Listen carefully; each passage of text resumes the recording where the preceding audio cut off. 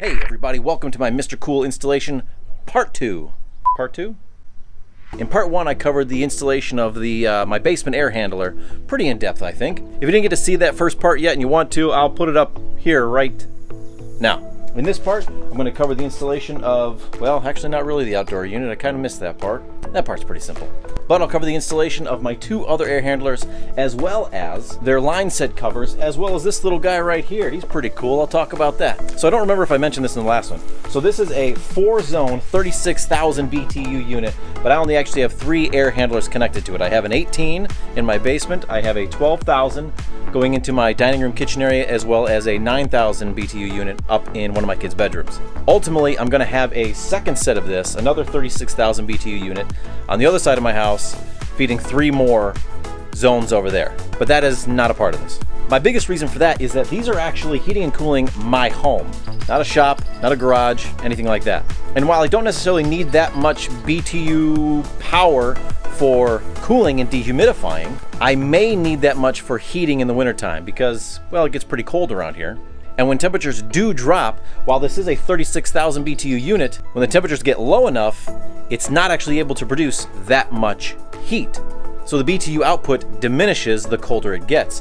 While these say they can still heat down to negative 13 degrees, when you're at negative 13 degrees, you're definitely not going to be getting probably anywhere close to 36,000 BTUs of heat. So with 2 of these, I'm hoping I will have plenty of heating capacity for my home come wintertime. Don't worry, I will definitely be updating when that time comes. But in terms of cooling capacity, just these 3 alone have been doing fantastically because my living room, dining, kitchen is all kind of one big open space, and just having this one 12,000 BTU unit in my dining room has helped the entire first floor of the house. Now I still have 3 units on my old system still up and running, but this stuff is making a world of difference. My house has been more dehumidified than it ever has yet since we've been in this house. And it's obviously also keeping it cooler than it ever has been in the summertime, especially when it's getting up to 90-some degrees. So far, MrCool, very cool. And if you're actually watching when this video is released, it's the 4th of July. Also, very cool. So, I don't think I have any more to talk about. Then without further ado, like, subscribe, hit the bell. Let's get into this.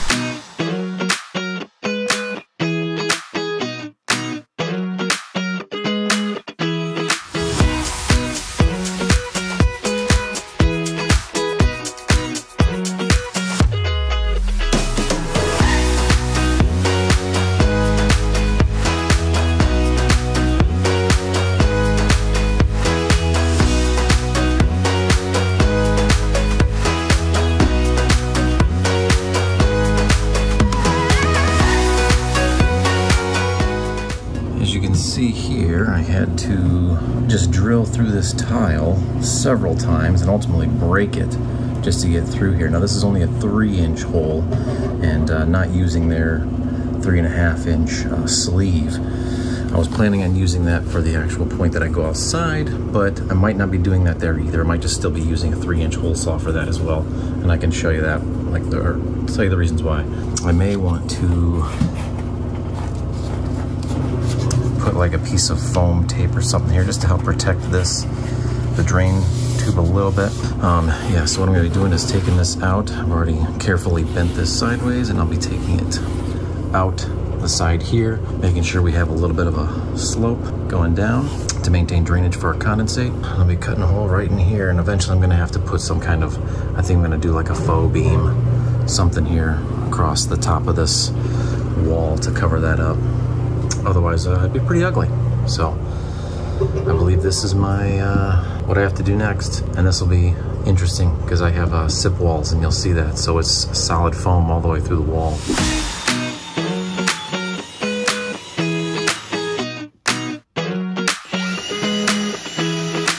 All right, that hole right there, that should be it. It doesn't actually look too bad. I should be able to fit my line set covers pretty well, actually. All right, cool.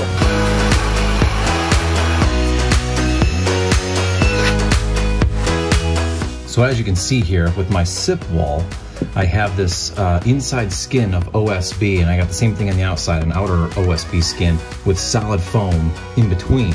And so this piece of OSB here is connected to the foam behind it. So you got this inner skin of OSB, and then it's just foam all the way through there.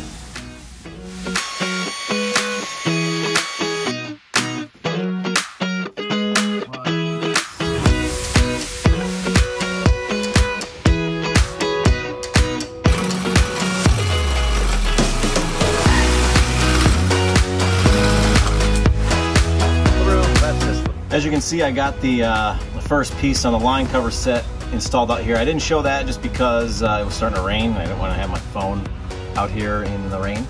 But yeah, I got that up. Now I'm going to go ahead and start installing some of the vertical pieces here, and then I think I'll be ready to shove the line set outside the hole. I don't really need, I guess, the sleeve that they send with it because I don't have just loose insulation in my wall. I've got solid foam insulation, basically barrier all the way around. And once I get the line set through here and everything is good and ready to, and done, I'm gonna go ahead and fill all of these back in with spray foam. They come with like a putty, a clay. I'll probably put that in. I don't know if it'll be the inside or outside, but then I'll spray foam the rest and fill in this whole gap. A lesson I learned from Kyle at RR Buildings: if it looks level or plumb, then it is level or plumb. So the only actual place these line set covers get screwed in is at these couplers. These are just free floating in here. It's just once you get, now this isn't the cover, this is the next one, but you'll have a cover that gets screwed onto there, and that, once this cover's on, you screw that cover on, you screw that cover on, and all these, and these hold these vertical pieces in place. All right, don't listen to what I just said. That's what happens when you don't read instructions. So that is in fact actually what I did for all of these, and I think it'll be fine, but it's not what the instructions say, and I didn't read them until after the fact. So while these pieces don't actually have any pre-drilled, pre-made holes on any ends to screw in like the coupling pieces do, the instructions tell you to drill holes in the end of these, essentially through the piece as well as the coupler, to anchor this with a screw actually into the wall. I didn't do that on any of these, but that's what the instructions say to do. I just didn't read them in time. So read the instructions before actually installing, unlike I did. I also don't think I mentioned where I got these line set covers from. I actually got mine from Pioneer, which is another brand of mini split heat pumps. They have this size as well as a size larger for the bigger line sets for, you know, bigger units. I can leave a link to those in the description. All right, I've got the covers on outside. I think I'm ready for the actual line set. I just straightened that out. It's a 16-foot line set. I'm gonna start shoving it through.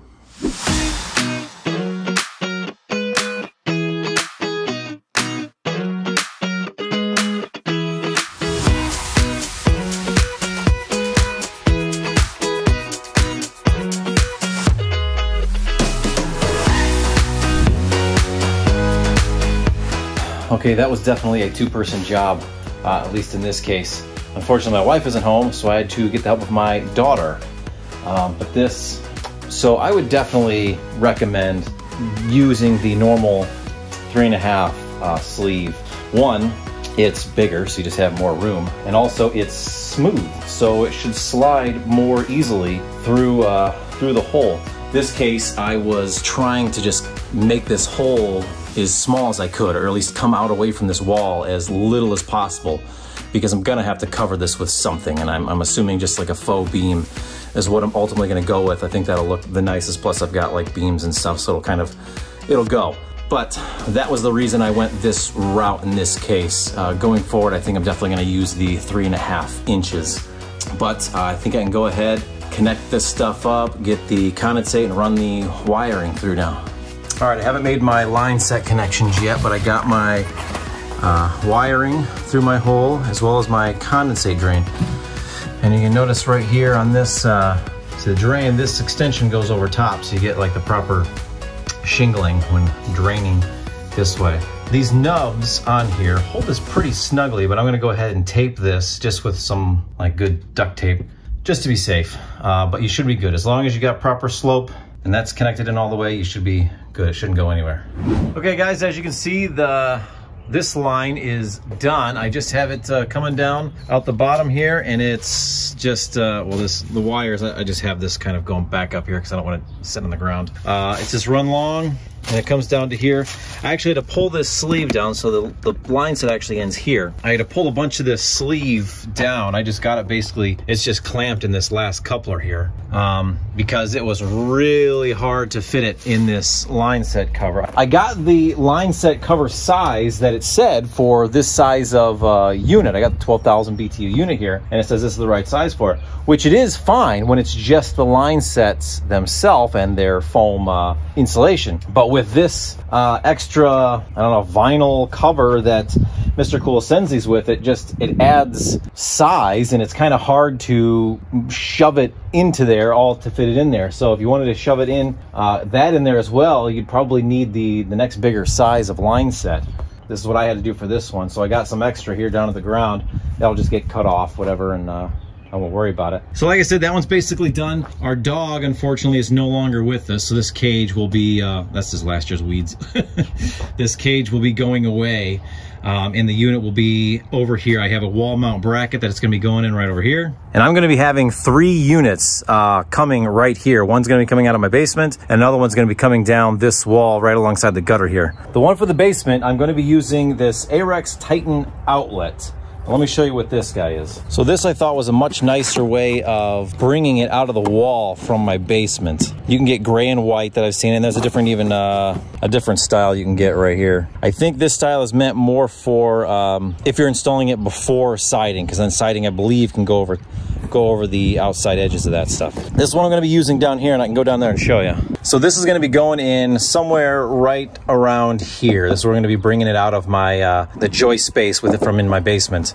I have a board, a PVC piece of trim, a block that I have painted and drying right now that I'm going to be installing first, drilling a hole through that, and then through my rim board into the joist cavity in the basement. And this will go right over top. This will get drilled right into that PVC trim board. Line sets will come out here, and then there's actually a pipe clamp that'll squeeze down on that and hold that tight, and then I'll foam inside and seal this whole thing up so it's good and airtight. So if you're interested in the AIREX Titan outlet, I'll leave a link to this in the description.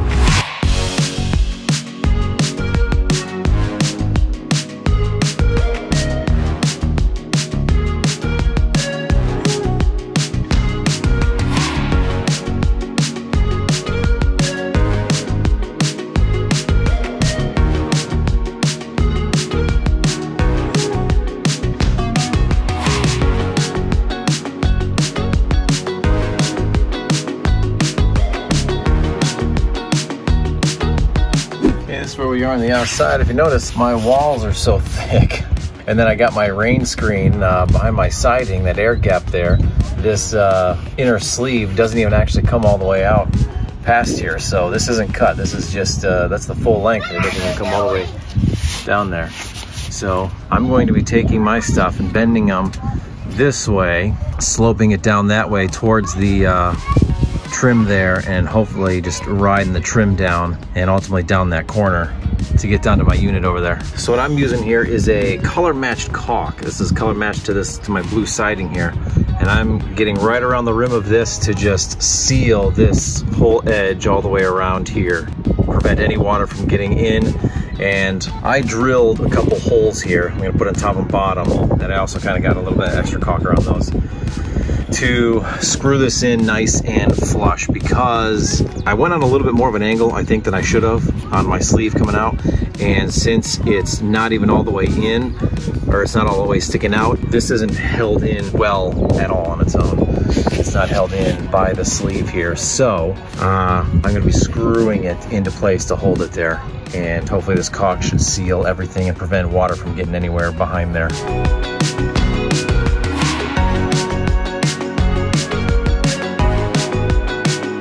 So we are now to the point of this project that I have most dreaded, and the primary reason why I drug my feet at this project to begin with. I have to now connect my line set here, take it along, sideways, over to here, down there, and then straight down. So I still have either one or maybe two coupler pieces to place on this trim here. And I got one to place here. So this stuff I've painted the same blue and it's gonna connect up to there. And I got one coupler piece to put in here. I'm just running this line set sideways and then diagonal. So I can only access this stuff from down there. I can access it partially from up here because this is a much steeper slope than here. I got two different slopes in the front versus the back. So I'm worried kind of with the line set with the weight of just taking it here, how easy it's going to be to actually do this. I don't know. So I'm hoping it's not quite as bad as I've been anticipating, but I'm about to find out.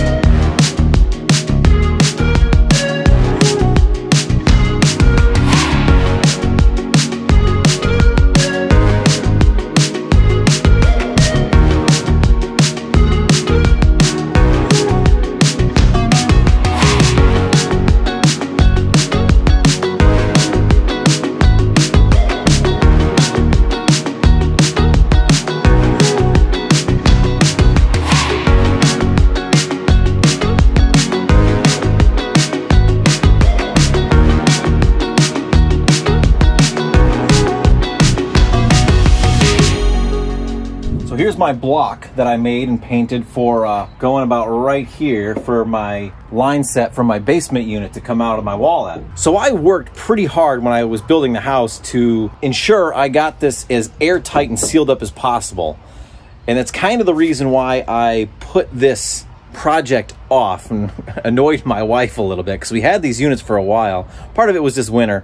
Part of it was because I was just nervous about going forward with drilling holes in my house, in my SIP panels, and worried that I wouldn't necessarily be able to seal them back up as well. So I'm going to try my best, but it's just, this is nerve-wracking for me to be drilling these holes in my house. So that's so easy enough. I just used my box to make, or my block itself to make an outline. And then I just added 3/16 and then made lines all the way around that way, because 3/16 is the recommended gapping for this siding, which is LP Smart Side siding, because of expansion and contraction. Then you just fill those gaps with color match caulk.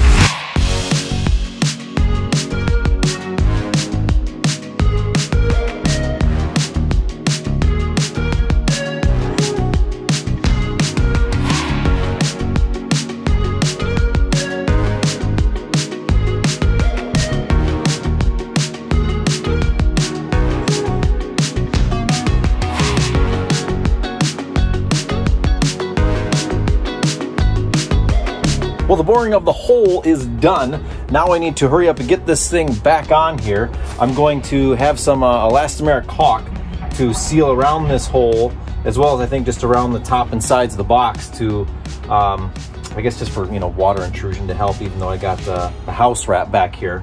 But the caulk I think should still help. Leaving the bottom open just in case any does get back there, it's still able to get out behind it. But I want to hurry up and try to get the line sets through here and get this closed up, because I don't want to leave just a huge hole, open hole in the side of my house.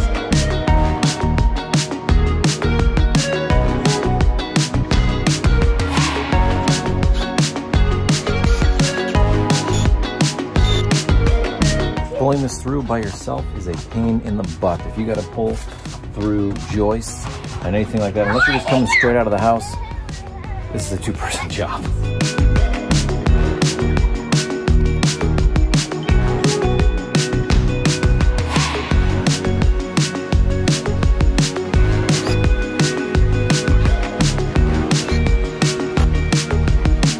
Now I'm going to caulk around all these seams here, and this has its own little rubbery gasket material all the way around, and it's on there nice and secure, so this should hopefully keep water out. These line sets come with clay to plug up the holes. I think what I'm going to do is use some of that clay in here. This is going to come down some still. I'm going to use some of that clay in here, get it right around where this pipe clamp is going to be, and just squeeze that, and that'll hopefully just seal real nice all the way around the line set and the wire. And then obviously inside I'm going to spray foam.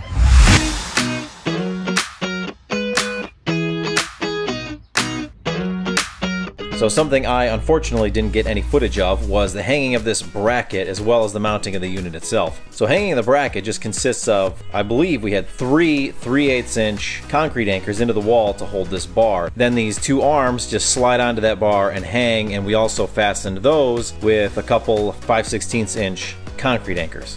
Then you just have to lift the unit up onto these arms, and even this 36,000 BTU unit wasn't too heavy for me and my dad, so we get it up there no problem. Then you just have to fasten the feet to the arms with bolts at all 4 corners. They also come with little rubber feet that you can put in between there to help minimize some vibration. Then I just had to hook up the line sets, which can be a little bit of a pain just depending on how much space you have, and you just got to be really careful and make sure you don't kink any of the lines. So this 4-zone unit obviously has 4 zones labeled as A, B, C, and D, and the instructions tell you to put the air handler with the highest BTU rating on the lowest zone, which would be A, and then the next lowest on B, and next on C, and so forth. So my biggest unit was my 18,000 BTU unit, so that needed to go on A. So once you have all your line sets and units hooked up and you've checked for leaks, you can go ahead and pop the caps off of the different zone valves and start to carefully open them with this supplied Allen wrench. Then these valves up at the top are called your king valves, and once you have all the valves open up down below that you're using, you open up these ones the same way. I unfortunately really didn't cover this part of the process very well, and I apologize for that, including these electrical hookups. I'll make sure to cover this stuff better when I install my other unit. This is just your basic like HVAC standard disconnect. This is actually kind of an old one. You can kind of tell it looks a little ratty. It's just an old one my dad had, and this one's actually a fused one, whereas a lot of the newer ones don't actually have fuses in them. It's just a disconnect. This is an older one, but it's working fine. So once everything is hooked up, including the power and all the valves are open, all I had to do was switch on the breaker, and then the instructions tell you to turn on the indoor air handler units to the highest temperature and then the coldest temperature and run them for 5 minutes each to make sure that there are no leaks when running in these configurations. So I did each indoor unit individually, and while that test was running, that's when I went around to spray the different connections and make sure there were no leaks. And once I was good on the leaks, I could start installing the sound deadening tape around all of those connections.